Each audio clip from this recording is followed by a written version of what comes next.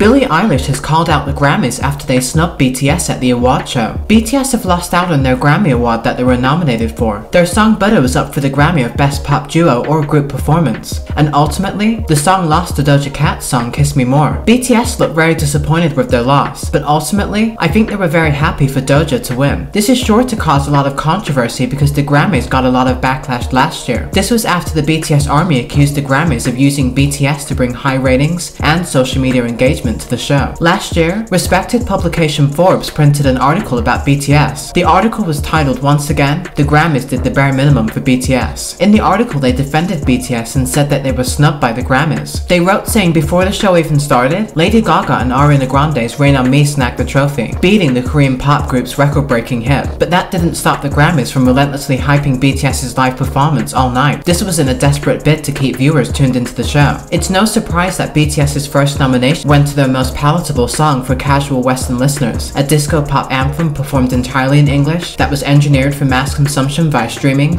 radio play, and TikTok dance challenges. Dynamite is an irresistibly catchy song, and a landmark achievement for BTS, but by design, it lacks the disarming vulnerability and musical nuance of their best work. Because of BTS being snubbed once again this year, it's sure to cause a lot of backlash from the public, as so many people wanted to see BTS win the Grammy. One of the people who did have something to say about BTS not winning at the Grammys was Billie Eilish. Billie posted a comment in response to a fan asking her if she's upset that BTS lost, and said that they deserve better. Things are not too bad even though they lost the award. Although Butter is not a Grammy-winning song, it is at least a huge smash hit, and is loved by many fans across the world. It reached #1 on the US Billboard Hot 100 chart. It has over 850 million streams on Spotify, and has over 750 million views on YouTube. Butter is also officially one of the best-selling songs of last year. This is an even bigger feat considering the majority of best-selling songs are by American artists. Butter is one of the biggest songs on the internet in recent years, and not winning a Grammy will not change that. For this video's comment question, were BTS robbed? Did they deserve to win the Grammy? Before you go, be sure to give this video a thumbs up and subscribe for daily news updates on BTS. Thanks a lot for watching.